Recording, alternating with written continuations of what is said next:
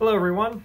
As I'm making these training videos in anticipation from transitioning from my postdoc into my first industry job, I thought about leaving behind a series of videos about advice and professional development.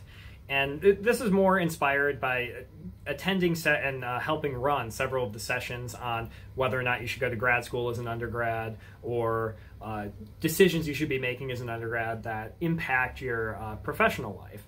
And I realized that nobody really writes any of this advice down, and I wanted to be able to put a lot of it on record. So I am going to speak from my own experience here. My degree is in chemical engineering, and I've been working as a chemist while here at Trinity. So I understand engineering a lot better than I do chemistry, but I've been around enough to have a good idea of the options that are out there.